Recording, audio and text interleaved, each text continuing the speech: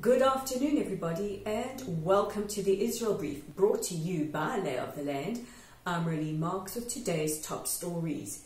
In the last hour, we have been notified that at least 4 rockets were fired from the Gaza Strip into Israel.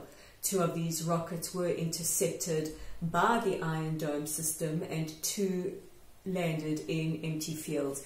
Thank goodness, so far there are no casualties and no reported damage. We are waiting for news from the IDF, who will investigate. In other news, a couple of weeks ago we spoke about something quite revolutionary taking place in Israel, and that is the Leviathan natural gas starting to pump gas out, or starting to be operational. And today the Leviathan pumped its first supply of natural gas to Egypt. This is quite extraordinary, both for the 2 countries and for the region.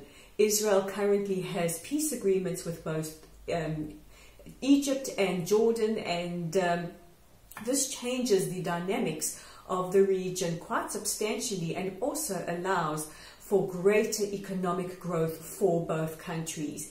In addition to pumping gas to Egypt, Israel will now be able to send the natural gas through to Europe via Egypt. So really it is a phenomenal event taking place in the region, and one that is sure to grow the economy quite substantially.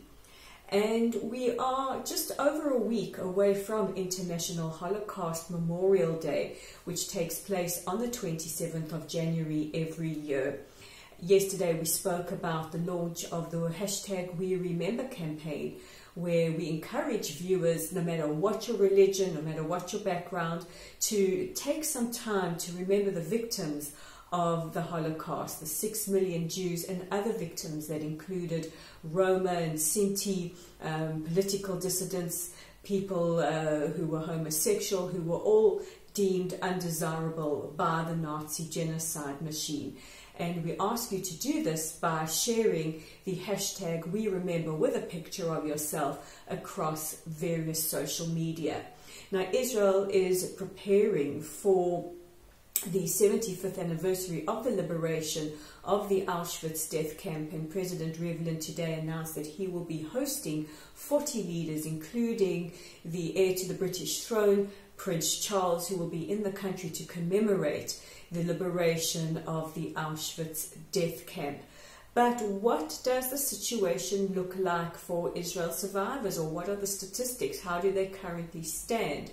Sadly, daily we lose more and more survivors around the world as they to age or to illness.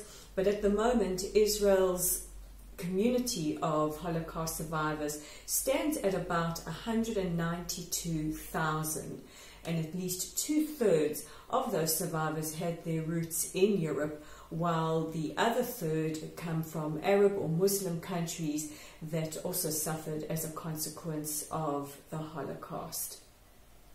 So we really encourage you to share your stories on our Facebook page. Join us with the We Remember campaign. It is something that Lay of the Land and the Israel Brief is very, very proud to participate in.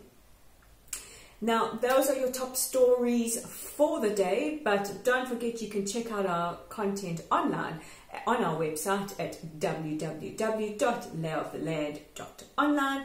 You can read my letter to Golda Meir. No, she's not still alive, so she's not going to be reading it anytime soon. But I've often wondered, what would I tell Golda if I had to meet, or if she had to see the state of Israel today? So check out that article. It's up on our website. It's also up on our Facebook page. And while you're there, like us, follow us, invite your friends to like us and follow us. And don't forget to share in the hashtag We Remember campaign. And also, if you want to contribute to the bushfire crisis campaigns in Australia, we do have links up on there as well. And also, you play a very important part in getting Israel's side of the story out to the masses. And you can do this by subscribing to our channel, The Israel Brief. It's on YouTube. Simply click on the subscribe button, and please don't forget to share our content. It helps educate people who may not hear our side of the story on any mainstream news network. So with the Wednesday edition of the Israel Brief, I'm Raylene Marks, and we'll chat again tomorrow.